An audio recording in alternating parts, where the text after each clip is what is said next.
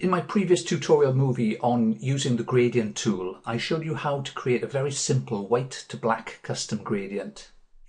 Let's take that up to the next level, this time creating and controlling a multicolored gradient, a gradient with multiple colors. We all like a bit of gold and glitz in our lives. Here's your chance in Adobe Illustrator. To create a gold effect gradient, you need to create 3 or 4 colors before you begin to use in the gradient.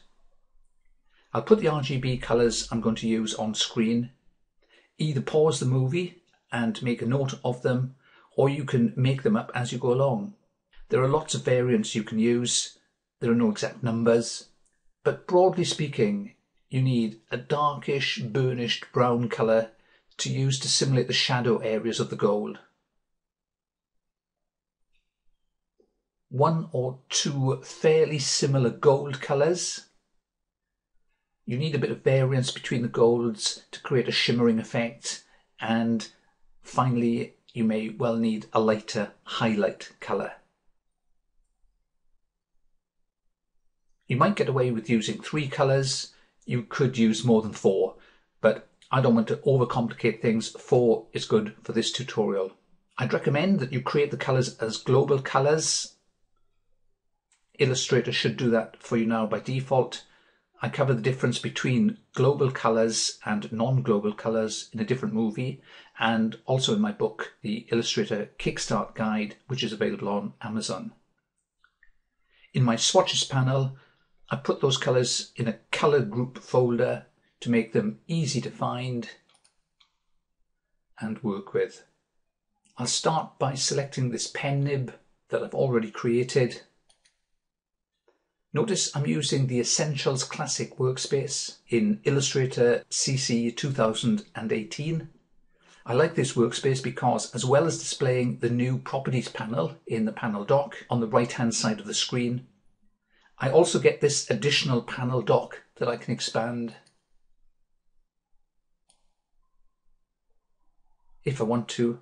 That gives me access to the wide range of panels that I'm used to from using past versions of Illustrator. With the pen shape selected, I'll click on the default white to black gradient to get us started.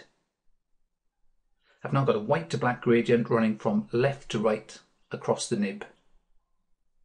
As you saw in a previous sequence, as soon as I select the gradient tool, the gradient annotator appears. This double thickness ruler that displays various control icons when you move your cursor over it. What I want to focus on to begin with is this start stop. This is the start stop, and this on the other side is the end stop.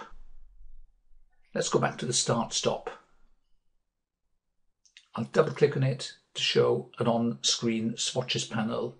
You may have to click the color icon or the swatches icon on the left-hand side. Then I'll click on the darker brown to apply that color to the start of my gradient, which now runs brown to black. I'll go across to the end stop and I'll double click that.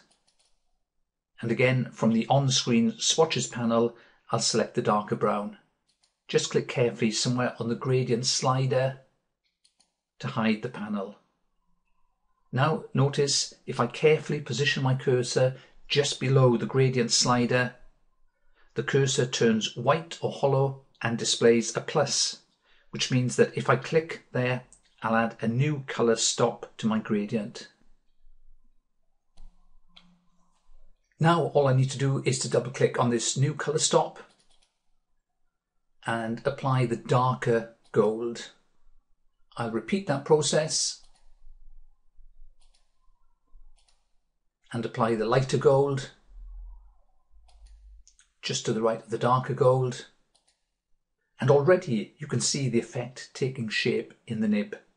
I'll add another color stop and put the highlight color in. So this is now becoming a multi-stop, multicolored gradient. I could keep on adding color stops in the same way, or an alternative technique, I might just hold down the Alt or Option key and drag a color stop to make a copy of it. There's always a slight danger as you're working with a colour ramp that you accidentally add a colour stop that you don't want, like that. That's no problem. You can simply drag the unwanted colour away from the gradient to delete them.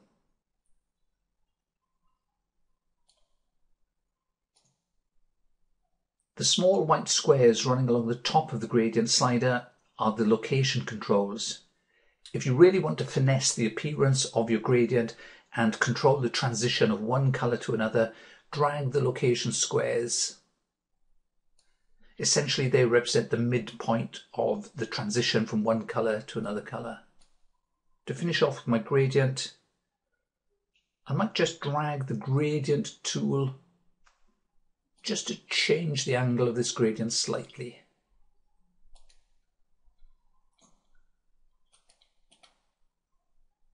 And let's say that's it. I'm happy with that as my gradient.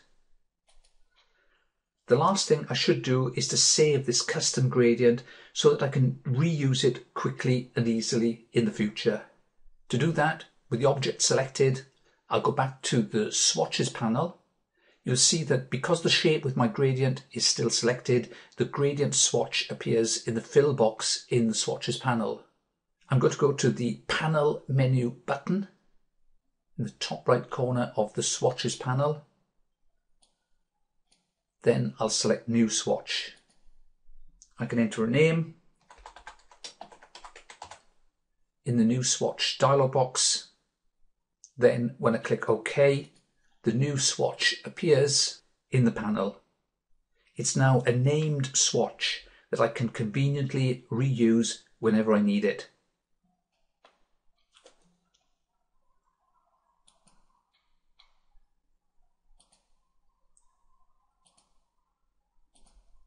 That's it for now.